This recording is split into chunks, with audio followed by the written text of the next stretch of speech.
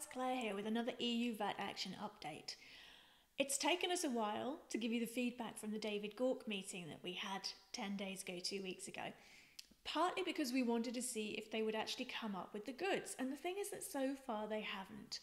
We were promised by David Gauke that HMRC was going to be doing everything it could to try and find ways to make our lives easier so we could actually comply with this legislation. But the one thing the UK government will not commit to is offering us an easement or a threshold so that the tiniest businesses can be exempt from these rules. Now, the problem with tinkering at the edges is when you have legislation that is pretty much impossible to comply with, tinkering around the boundaries doesn't actually help.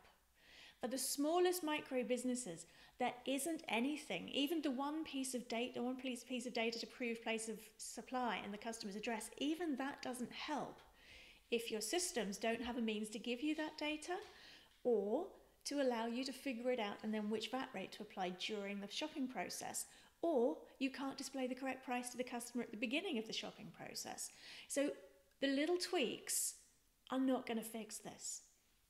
The government will not go in and ask for the easement because technically it's not legal in the EU. The huge challenge we see is lots of other governments are doing this unofficially. They're saying to their smallest businesses, don't tell anyone, but don't worry about this, you'll be okay. Because the UK has implemented this so strongly, and we've done almost a gold level implementation, it means that they can't say that. So we're stuck.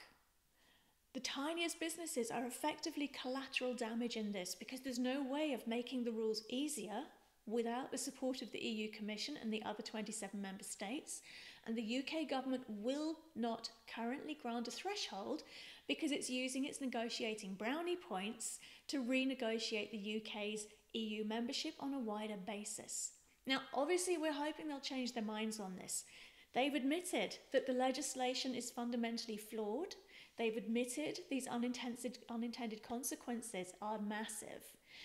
So, what we're doing in the meantime, Juliet and I are going out to Brussels again tomorrow and Wednesday.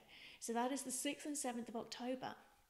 We're meeting with very senior people in the EU Commission to push this on your behalf, EU-wide, because there is now an agreement that legislation will be proposed next year to bring in a threshold. That could still take years to negotiate. What we're going to be working towards for the next few days in Brussels is something that can be done in the meantime. So we can have some kind of threshold to say below this threshold, looking at a threshold that's based on your digital exports. Below this threshold, you revert to whatever the VAT policy is in your country. This is what we're going to be pushing for. We can't get the answer with the UK government, so we still need your help. If you're based in the UK, please get your MP and your MEPs to write to David Gauke to tell him that he needs to take brave action and show leadership in the interim between now and this new legislation being passed. Also, please get them to write to Pierre Moscovici at the EU Commission. He's ultimately got the authority to potentially bring forwards an element of this legislation to mean we could get the easement sooner. So we can still make a difference. We're very hopeful that there's going to be positive discussions in Europe, in Brussels, in the next few days. Please, could you hold the space for us?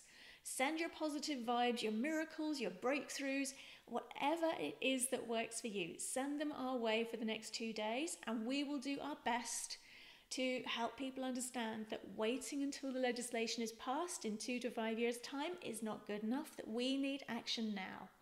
Thank you. We'll report back after Brussels.